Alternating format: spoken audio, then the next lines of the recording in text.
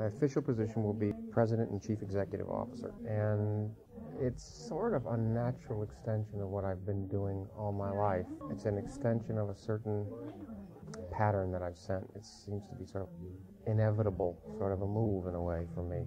When I got into first of all, when I went into got to the point of choosing careers, I remember it as if it were yesterday. I was trained by Misha Mishakov, the famed concertmaster, Toscanini's band. Sure, in Detroit. This is just after he'd left New York, Toscanini, and Paul Perret wanted to build a symphony. Had a very bad time for a while, and this was his mission in 1952 to bring it back. So he got the top man, and Toscanini was some feelings at that time that he may not be conducting all that much longer, and I guess, I don't know what prompted his decision, but it's for 15 years with Toscanini that he'd be willing to try it. So he went, and I went with him. I was a youngster. And so while training with him... Had you been living in New York? No, I'd been living in Syracuse, my hometown, but my father had taken me down to New York from time to time. My father was a great fan. My father's an engineer. Yeah. He was always very interested in recording and all the electronic kind of stuff. This was his field. So we had one of the first radios, one of the first TV sets, one of the first record cutters. He had a record cutter in the house. Oh, really? And you should see the discs that he has now, these big 16-inch platters that he cut himself of all the New York Philharmonic and NBC and all these broadcasts, all live stuff. So he became sort of fan of Mishakov. He'd heard him play so many solos, and he just liked him a lot. And he was a big Toscanini fan. So he saw to it that he met him, and that I played for him, and so on and so forth. So I worked in Syracuse for a while with Louis Krasner and with Myron Levy, a local man, and then Louis Krasner is, you probably have heard of. He's a fine pedagogue, and so he was very much involved with that. And my father kept me in touch with Mishakov and decided that when Mishakov said that I should come to him, I would go to him. So when Misha made the move to Detroit, he said, I'd like to take David with me, and we'll find a family for him, etc., etc., so on. The reason I bring this up is because my orientation by association, I was 11. So I left home when I was 11 to pursue this course. It was an interesting time, too, because before my parents would agree to it, well, they wanted it for me, but before they would really go into it in a totally committed way, I had to make a decision whether I was going to go into sports or not, because I was a real sports hotshot at 11. And I was playing in league 4 and 5 years older than I was in town. So I mean, I guess they just couldn't see justifying this kind of an investment, which was considerable, with me going on a baseball field and breaking all my fingers. So it was very interesting, and I remember that also, Jeff. They asked, which is it going to be? And then I very consciously said, I worked these were the formative years of my life. I was, later on, I went to a marvelous high school there, Cass High School, which had an orchestra of extraordinary sophistication. A lot of famous players that you would know if I mentioned their names came from there, and it was just a nucleus of a lot of talent. Detroit always had a lot of talent in it, and this orchestra was there. So I was concertmaster of the orchestra and played lots of solos with it, this and that, chamber music, and I sort of role modeled my teacher because he was a concertmaster and he played some solos. And so I guess when I went to Curtis, so I did my years at Curtis, and when I was at Curtis, it was sort of natural that I continued in that sort of same sort of role. I didn't have much money. I had to put myself up in school, so I played all the orchestra jobs in town. Around here, of which there were many at that time, and eventually was concertmaster in nearly all of them, including the Curtis Orchestra. It just seemed, that just seemed to be where the cork would somehow bob up to that surface, and that's where I was. So I guess it was pretty much assumed that my life would be a concertmastership somewhere. This is where I would go. It just seemed to be the direction. Well, doesn't Curtis give full tuition? Or yes. Yeah. They still do that? Yeah, but I had no living expenses. I had to work for my living expenses.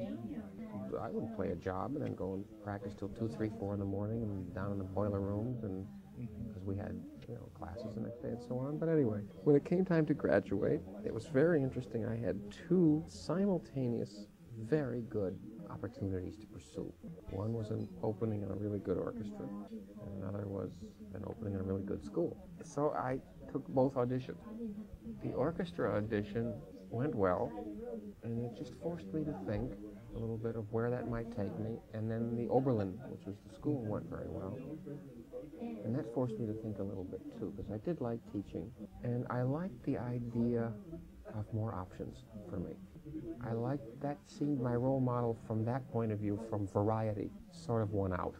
And I decided, look, I have a string quartet there, and I'd be able to teach, and probably would have a certain amount of flexibility with my hours, a certain amount of, the school calendar is not as rigid as some other calendars, that's for sure.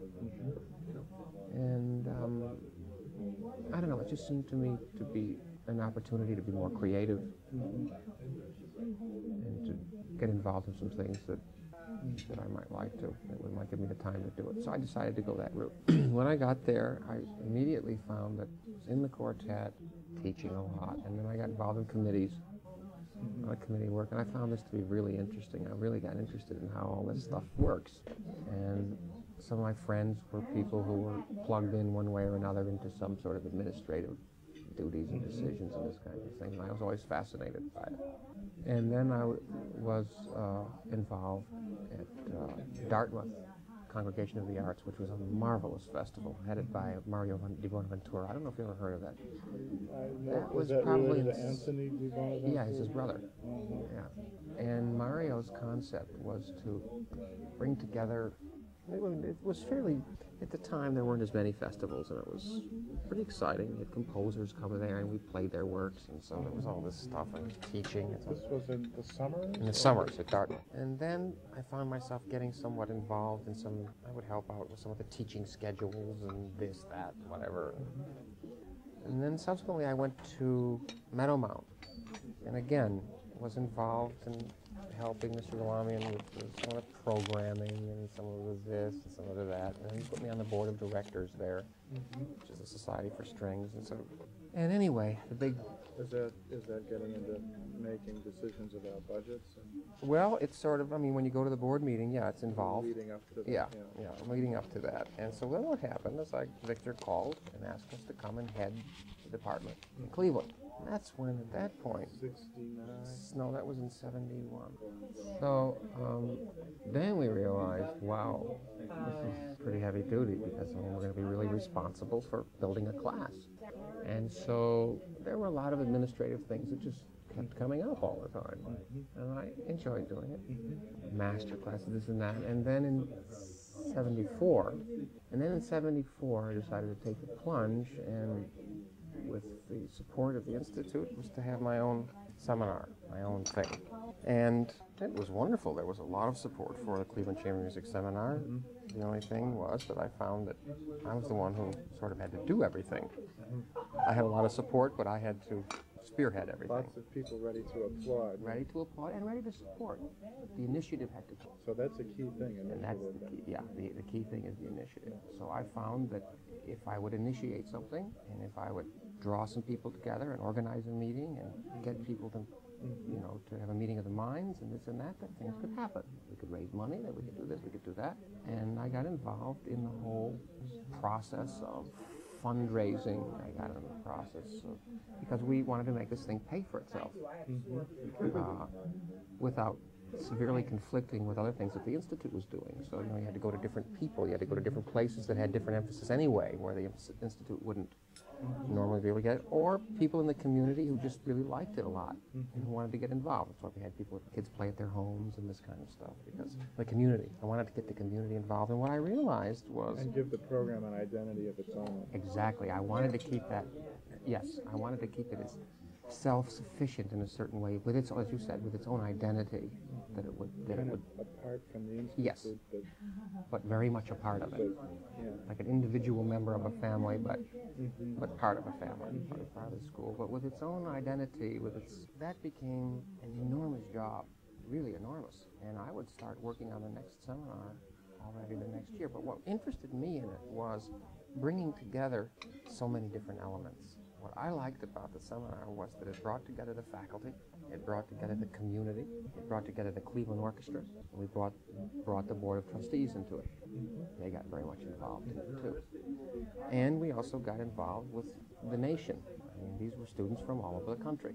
So it was a real putting together of a lot of different elements. It's sort of the ultimate bring this all together and to try to homogenize it, or at least to make it coordinate or network with itself in such a way that it would produce something perhaps greater than the sum of its parts. The most important factor of it being, however, above all, educationally sound. The important thing is that the 50 people who are here have to come away having had an educational experience that they couldn't get anywhere else. Not that the teachers were any better, but that the environment was such. I mean, we took the best talent and the best teachers and put them together in what I thought was the best possible atmosphere. So we'd have the Cleveland Orchestra people play with them, and we'd have them play with people's homes, and we'd have them coached very severely, and we'd have the Guarneri come in and work with them. But the idea was to put all of these elements, which could just chaotic mess, into something that would, in fact, harmonize together and in itself sort of be a chamber music, piece of chamber music of people.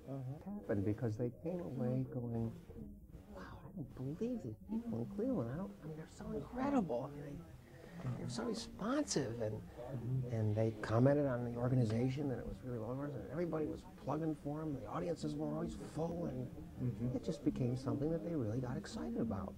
And of course, the coaching of Misha Schneider and Joe Gingold, and all the coaches at the Institute with Bernie and Bob Vernon, and Steve Gaber, and on and on and on. And they really took off, and it was really exciting. So that was my thing. I mean, that really was my baby, and it really did, as far as where I live administratively, where I live professionally, it really brought all of the ingredients that are important to me together. It's important to me the quality of the music. This is really important. It's important to me the quality of the students and the earnest. When I say quality, I mean the earnestness of what they're trying to do as well. I mean, it's the seriousness of the student and the dedication kind of that they have to this music. I certainly had it at 11. I didn't go around thinking about it every day of my life when I was 11, but when I think back on it, I really never wanted to do anything else. I mean, I loved sports, but I could understand this idea that I had to commit myself at some point. I just couldn't just be frivolous about it. My environment is very important to me. The quality of the life around me, my friends and the musicians with whom I'm associating. My faculty has always been very important to me. I've always wanted to always have a good relationship with my colleagues. It's something I stress very heavily with my students as well, is that there's just more to this than just being able to sit down and play the notes, but being able to interact with your colleagues in a meaningful way so that you can get things from each other is really important. It's an important way to grow and to deal with people in the community. So I started to see these elements, and it started to make sense to me that this is... David, is what you're saying that you want to build something, you want to create something, you want to build something. Right. This is how you're... Right. These are the ingredients. These are my blocks, my building blocks. I want to be part of something that if somebody else were around creating, I mean, I would sit back and admire it, but if I think that there's a room for something that I feel can and need be done, and nobody's doing it, I'll do it. I'm not a workaholic in the sense that I've just got to find something to do to busy myself because I've got a free hour.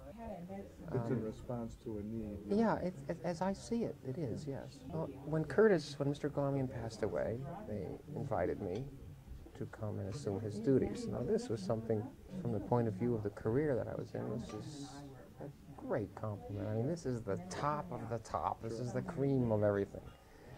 And this is an opportunity for me to, as well as an acknowledgement of my skills as a teacher and a pedagogue and a person who can work with youth and so on, that it was an opportunity that I simply couldn't turn down.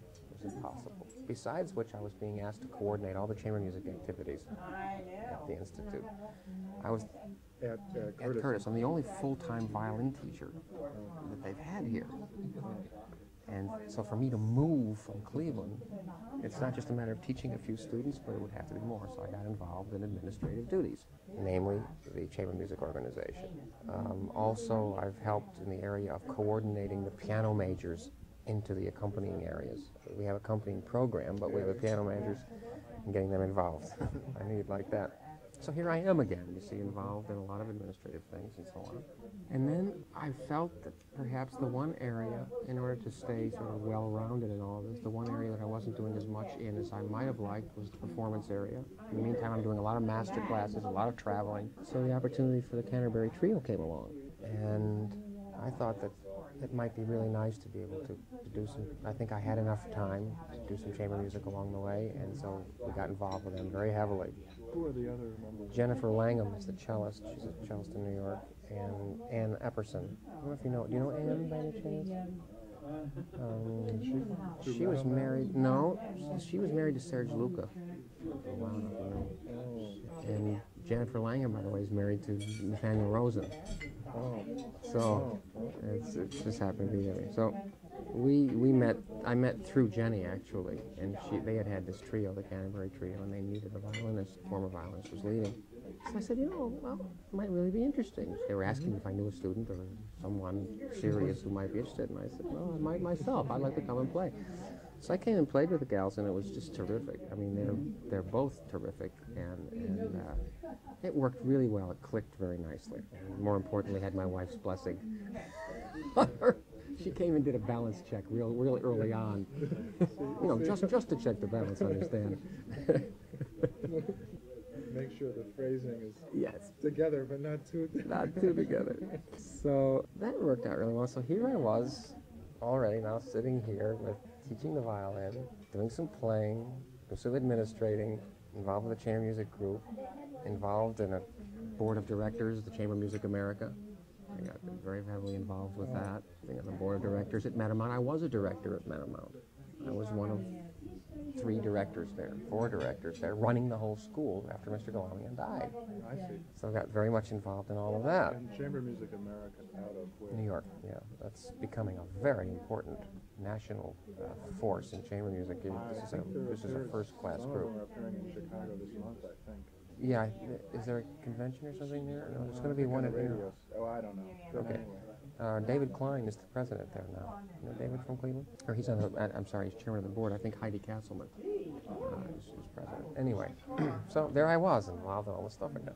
And really very happy, very satisfied. And then, out of nowhere, I get a phone call. And I say, well, I'm very flattered, and I love Cleveland, I love the school, and all the things that happened there, but I'm very satisfied where I am. And what started as from a colleague, first one came from a colleague, I think, in Cleveland. And what started out... For the position. Would I be interested in it? Would I be interested in taking the Institute presidency? I'm very happy where I am. I was flattered, but I wasn't thinking in that term at all. Not at all. And I know that the institution's been having a lot of trouble and a lot of problems, and I mean, that's serious business. Yeah, I mean, that's all very serious because the whole conservatory scene, I mean, across the country and everything is serious. And I'm sitting there knowing that if there are going to be a few conservatories left, surely I'm sitting in one of them that's going to be one of those that's going to be left. I mean, the Curtis Institute is going to, it's going to be around for a while. Yeah. And I hope Cleveland too. But I mean, I know that there's a big, these things flash in front of you, and you go, phew. Who knows? There's a lot of trouble. Anyway, what started out as some isolated sort of rumblings and some inquiries and informal things, and then the calls just started to pour in. I mean, just poured in, and they poured in from Cleveland Orchestra people, poured in from Institute faculty, poured in from Institute trustees, poured in from the community, people at large. And the point is that it became something of a mandate. It's the only way I could just think of it. I mean, this is overwhelming that there's this kind of support for me to take this on. And then I started little by little to look at it a little bit differently.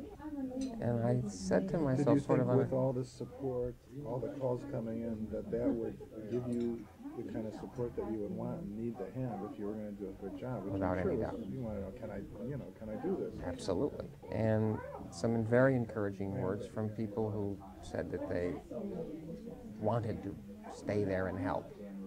So I started to look at it little by little and said, it sort of boiled down to, does the human being have a right to turn down such an extraordinary opportunity for growth and to contribute something important to a lot of people?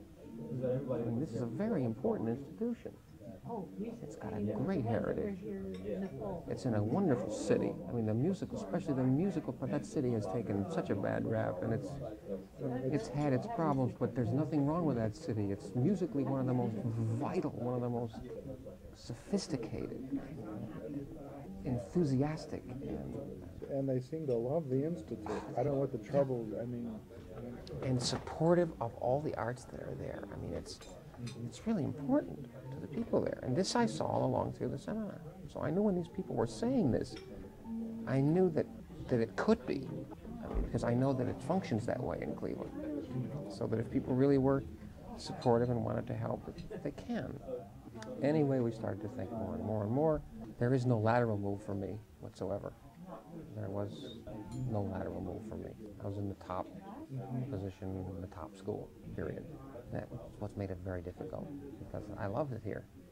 I really do. And I didn't want to betray the trust that my students had in me, the trust the school has in me. I mean, this is an important position. And yet, on the other hand, I saw an opportunity to do something very important. And this is the way I see it now. So I started to think about, what are the ingredients? And what do I have here? What are the possibilities? And I believe, Jeff, so firmly in this concept of, I've coined the word for it now, I'm just in search of a word for networking. Bringing together of a whole bunch of forces. Bring the Cleveland Orchestra people who are on our faculty and who are so supportive. To bring the faculty together and to let them communicate with each other. Let the town get involved in this. Let the Board of Trustees get involved in it. Let bring some outside people involved, get them involved in time too. But what I felt and still feel is that if I can get this faculty, and I see the faculty sort of as a horizontal arm, if I can get this thing to network freely with itself, which it's not been doing, or it has actually done that better because it hasn't been able to network with the vertical side of it, with the administrative side of it. They've been frustrated there. And they haven't been able to cross network, so that their network actually has gotten a lot better. But what I decided was that what I needed to do was to get a healthy unit there with the administration and with the faculty. And that if I could sort of get this console networked so that it was free within itself, so that it could communicate, that if I could find out what people's hopes and dreams really are, to be able to just sit down and say, everybody lives with this voice going on in their head all the time. What is your voice telling you? What would you like to do? What is important to you in life? And to be able to just sit down, take some time, and try to find out why are people here with each faculty member? Why are you here? There are a lot of people there. They're not there for the money.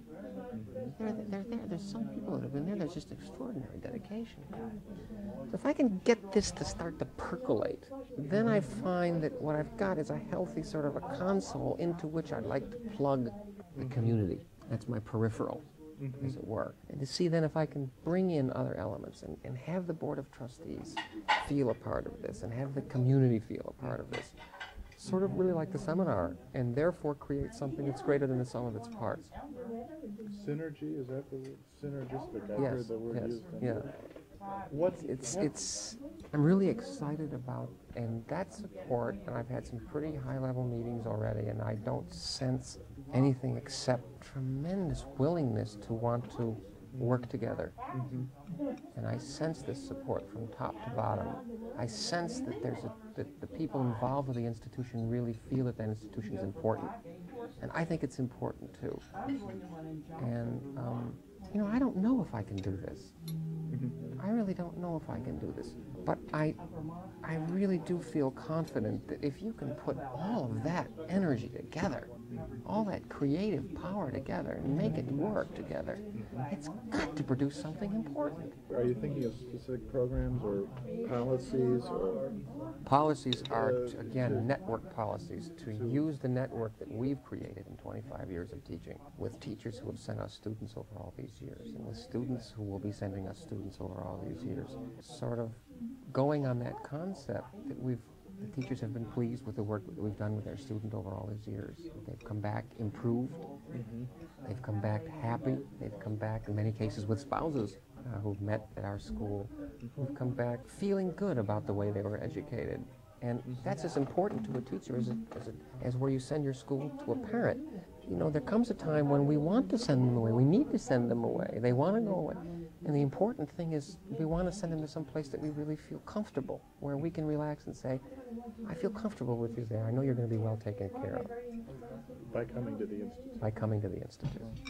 You want to create this feeling about the school to not only to get students, but to get good students and students that will do well there and want to be there. Right. Want to be there. It's a very much of a family sort of a situation that I want to create. That's always the way I've worked.